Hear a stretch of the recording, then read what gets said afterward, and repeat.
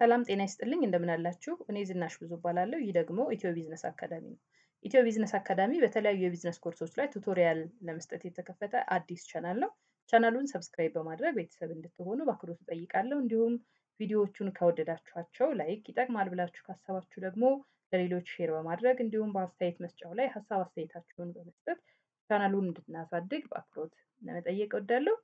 Today we'll see types of research on the base of logic and this video is part 6.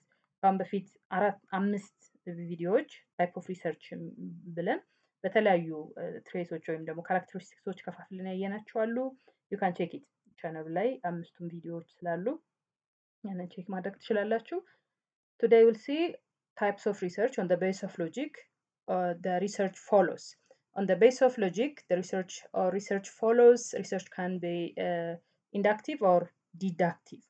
Actually, when we say logic, we mean that reasoning, the research follows. The types of reasoning, research follows. And here we will see inductive reasoning. We can say inductive research or inductive reasoning. Inductive reasoning moves from specific observation to broader generalization, or we can say that it moves from a specific set of data to a general idea that try to explain what the data implies. So that inductive reasoning can be considered as a bottom-up approach, because it starts from a specific observation and it goes into generalization or into a broader generalization, or it moves from specific set of data to general idea, so that it follows a bottom-up approach. Inductive reasoning mainly aimed at developing a theory. If there is no theory, our research approach will be inductive reasoning or inductive research approach, and we are going to develop a theory. And in order to develop a theory, we need to have data, because we have said that it starts from an observation or a specific observation, and we need to have a pattern of observation in order to reach at conclusion, or in order to reach at a conclusion that enable us to develop a theory, we need to have data. So inductive reasoning, its main empirical focus is on collecting data from the real world as a resource, or in order to be used it as a resource in developing or explanations or a theory. So in order to develop a theory, we need to have data, because it starts from a specific observation.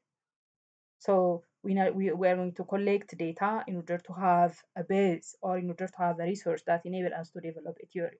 ስለዚህ ኢንዳክቲቭ ሪዝኒንግ የምንለው ኢንዳክቲቭ ሪሰርች ወይም ሎጂክ ስንል ሪዝኒንጋችን ነው። ከየት ነው የምንጀምረው?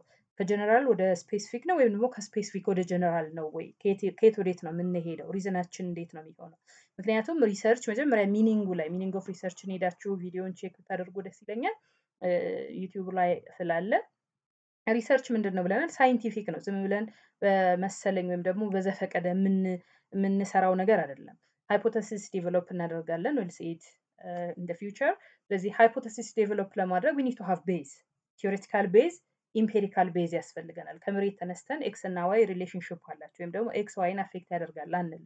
ስለዚህ ቲዮሪ ያስፈልገናል ወይም ደግሞ የሆነ ሪዝን ኢምፔሪካል ኤቪደንስ ያስፈልገናል። ስለዚህ እዚህ ጋር ምን እናደርጋለን ማለት ነው? ሪዝኒንጋችን ከየት ወዴት ነው የሚሄደው የሚለውን ነው ይሄ ሎጂክ የሚያሳየን ማለት ነው። ከስፔሲፊክ ወደ ጀነራል ነው ወይስ ከጀነራል ወደ ስፔሲፊክ ነው? ሶ ኢንዳክቲቭ ሪዝኒንግ it starts from a specific or specific observation to broader generalization. ስለዚህ ከስፔሲፊክ እንጀምርና ኢንዳክቲቭ ስንል ቲዮሪ የለም ካሁን በፊት ወይም ደግሞ ቲዮሪ ሳይኖረን ሲቀር ስለሆነ ከስፔሲፊክ እንጀምራለን፣ ዴታ እንሰበስባለን፣ ደግሞ ኮሌክት እናደርጋለን። ፋይናሊ ዊል ሪች አት ኮንክሉዥን። ያ ኮንክሉዥን ምን ይሆናል ማለት ነው? ቲዮሪ ይሆናል። የደረስንበት ኮንክሉዥን ቲዮሪ ይሆናል ማለት ነው። ስለዚህ ኢንዳክቲቭ ሪዝኒንግ ቦተም አፕ አፕሮች ነው። ምክንያቱም ከታች ወደ ላይ ነው የሚሄደው ወይም ደግሞ ከስፔሲፊክ ወደ ጀነራል ስለሚሄድ ነው ቦተም አፕ ያልነው ማለት ነው። ከስፔሲፊክ እንጀምራለን፣ ወደ ጀነራል እንሄዳለን። ዊል ሲ አን ኤግዛምፕል እና በኤግዛምፕል በደንብ ሰፖርት ስናደርገው it will be more clear.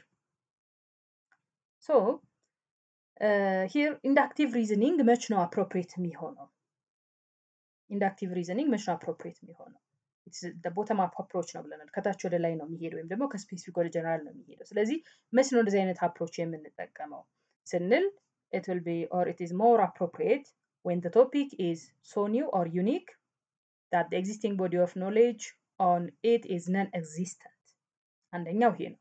when there is no research which is conducted before or when there is no theory developed in that area ቶፒኩ ኒው ሲሆን ወይም ደግሞ ዩኒክ ሲሆን እስካሁን ድረስ ያሉት የተሰሩት ጥናቶችም ይሁኑ ያሉት ቲዮሪዎችም ይሁኑ ሰፖርት የማያደርጉት አዲስ ነገር ባለፈው ታስታውሱ ከሆነ ስለ ኤክስፕሎራቶሪ ሪሰርች ስናወራ እነዚህን ሁለቱን ሪዝኖች እዚህ ጋር ያስቀመጥናቸውን ወይም ደግሞ ሁለቱን ታይሚንጎች መች ነው ኤክስፕሎራቶሪ ሪሰርች የምንሰራው ስንል እነዚህን ነበር ያነሳነው። አንደኛ ኢሹ አዲስ ሲሆን ልክ ባለፈው እንዳልነው ኮቪድ-19 አንስተን ነበረ ስለ ኤክስፕሎራቶሪ ሪሰርች ስንነጋገር ማለት ነው። አሁንም ቪዲዮን ቼክ ብታደርጉት ደስ ይለኛል።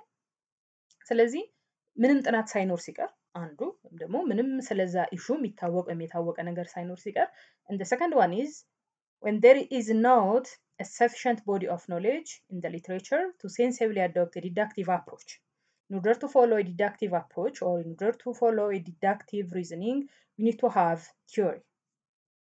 So if there is no theory or if there is no sufficient body of knowledge regarding to that particular issue, we are going to follow inductive reasoning from specific to general. ስለዚህ ሁለተኛው ሪዝን ደግሞ ቢኖርም when it is not sufficient ልክ ባለፈው እንዳልነው አለ ግን በጣም ትንሽ ሲሆን ያለው ሁለተኛው ደግሞ in general ሳይኖር ሲቀር ከሁለቱ በአንዱ ሪዝን ነው የምንወስደው ማለት ነው። ወይ ሳይኖር ሲቀር ሁለተኛው ደግሞ ያለው በቂ ሳይሆን ሲቀር የሚለውን ነው ማለት ነው። So it has a kind of process. Inductive reasoning has a process.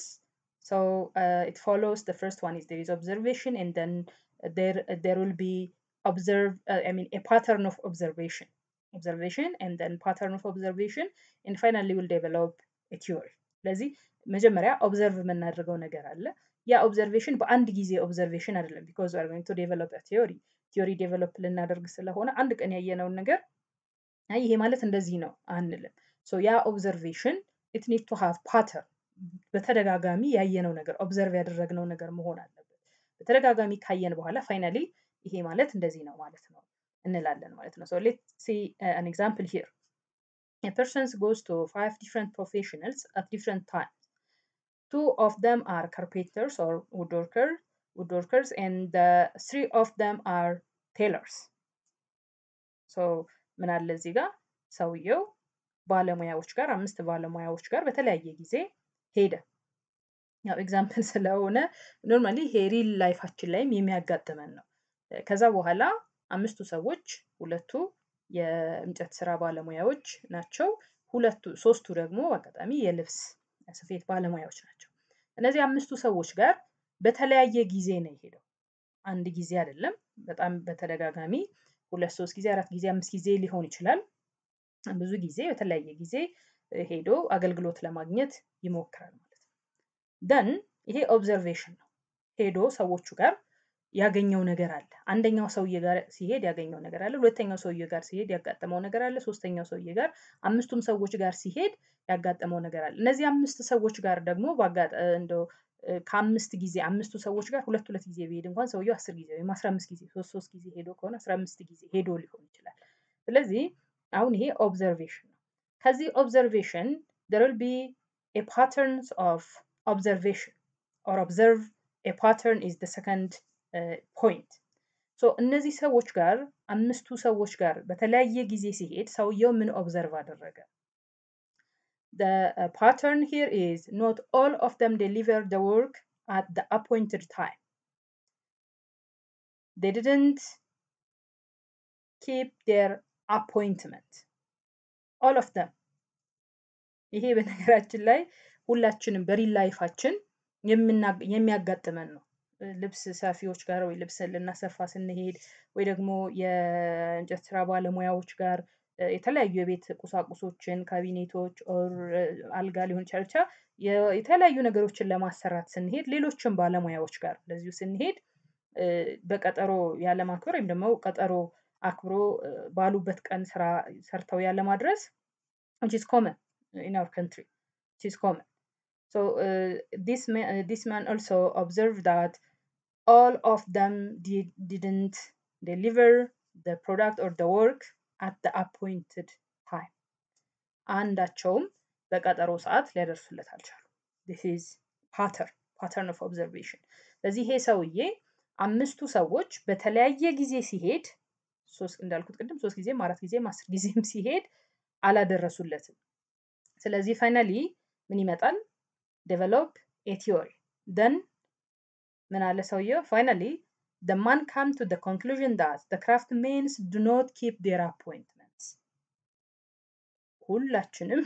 ሁላችንም ማለት ቢከብድም አብዛኞቻችን ባለሙያዎች ቀጠሮ አያከብሩም እንላለን። ባለሙያዎች በቃ የእጅ ባለሙያዎች ቀጠሮ አያከብሩም። ልብስ ሰፊዎች እኮ እንደዚህ ናቸው። እንደዚህ ይሄ ፈርኒቸር ቤት እንትን የሚሉት እንጨት ምናምን የሚሰሩ ሰዎችም እነሱም እንደዚህ እኮ ናቸው፣ በቃ በቀጠሮ ሰዓት አያደርሱም ብለን ብዙዎቻችን ተማረናል። አም ሹር ሶ ይሄ ምንድነው ማለት ነው? ኢንዳክቲቭ ሪዝኒንግ ነው። ከስፔሲፊክ ጀምር ከ10 ሰዎች 5ቱ ሰዎች 5 ጊዜ ሄደን ካላደረሱ which means ወደሚል ጀነራላይዜሽን እንሄዳለን። እንደዚህ አይነት ሰዎች ቀጠሮ ያከብሩ ወደሚል እንሄዳለን ማለት ነው። we can see a number of example በቀን ተቀን ውሏችን ብዙ ኤግዛምፕል ልናመጣ እንችላለን። ስለዚህ አንድ ነገር እንትን ካልን በኋላ በተደጋጋሚ ካየን በኋላ ምን እናደርጋለን?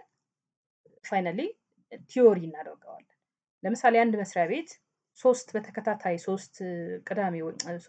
3 አርብ ስንሄድ ሰዎቹ የለበሱት ልብስ አንድ አይነት ሆኖ ካገኘ ነው ሌላ ቀን የማይለብሱትን አርብ ቀን ብቻ የሚለብሱት ልብስ ከሆነ 4ኛ አርብ እዛ መስሪያ ቤት ብንሄድ ምን ወደሚል ድምዳሜ እንደርሳለን?